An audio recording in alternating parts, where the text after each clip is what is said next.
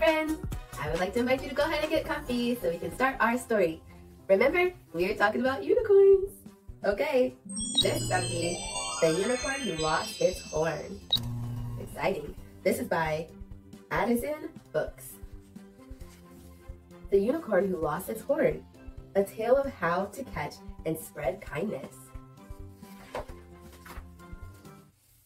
Once upon a time, in a world full of magical creatures, there lived a beautiful unicorn named Sparkle. Sparkle had a magnificent spiraling horn on her forehead that shimmered like a rainbow. The colors of Sparkle's horn spread joy and painted the world around her with lots of colors. Flowers that were pale and colorless burst into brilliant shades of red, yellow, and blue. Butterflies with dull gray wings were transformed into dazzling colors, leaving a rainbow trail as they flew away. Sparkle could not be happier with the powers of her beautiful horn, but one day a terrible storm raged through the land, and as Sparkle tried to find shelter, a bolt of lightning struck her horn. Her horn flew off her head into a nearby river. Sparkle tried to grab it, but it was too late. The horn was lost. The world around her had turned dull and gray without her colorful horn. Determined to find her horn, Sparkle set off on an adventure to bring color back to her world. As she journeyed through the gray forest, Sparkle came across an owl perched on a tree on a branch. With all the color gone, he was trying to sleep, but couldn't tell if it was day or night. "Excuse me, kind owl, have you seen my missing horn?" Sparkle asked, her eyes full of hope. The owl replied, "I haven't seen it, but perhaps the fox near the river may know something." So Sparkle ventured onward, her hooves splashing in the shallow river as she approached the fox, who appeared to be struggling catching any fish. "Dear fox, have you seen my magical horn? It was lost in this river," Sparkle asked, her voice trembling with concern. The fox shook his head. "Nope, it's been hard to see anything clearly in the water with the color gone, but this river empties into a lake at the bottom of the mountain. And Wise Turtle, who lives there, may have some answers." With new determination, Sparkle trekked to the base of the towering mountain to find the turtle.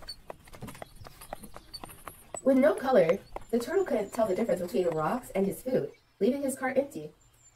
"Hello, Wise Turtle. Can you help me find my horn and bring color back to this world?" Sparkle pleaded. "Climb to the mountain's peak, and you shall find what you seek." The journey was long and difficult, but Sparkle persisted, guided by the hope of finding her horn. As Sparkle headed to the peak, she stumbled upon a cave glowing with mysterious light. Inside the cave, she found a sleeping dragon, her missing horn clutched in its claws. Mustering her courage, Sparkle whispered, "Please, kind dragon, may I have my horn back? I found this horn in the lake. When I brought it back, it made all of my treasure glow brightly. I can see why you wouldn't want to let it go, but imagine if we could all spread that same joy you're feeling now to everyone in the land. Helping others is the greatest joy one can feel, and together we can do it faster."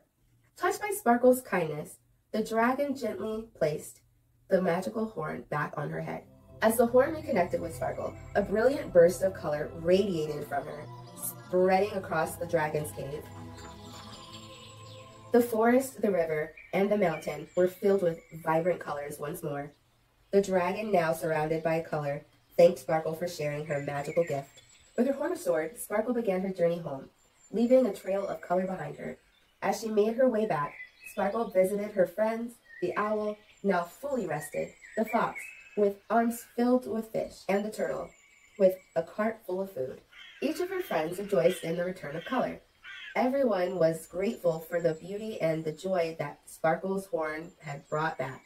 When Sparkle returned home, her friends and family welcomed her with a colorful celebration. From that day on, Sparkle and the dragon became close friends, spreading color and magic throughout the world together.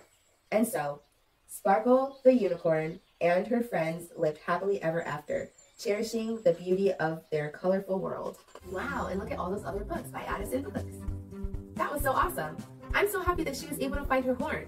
But not only was she able to find her horn, she was able to make a new friend that was able to spread the color and kindness even faster with her. That is such a great lesson. Have you ever lost something, but then figured out a way to do it faster with somebody else? Or maybe it was a blessing in surprise and you were able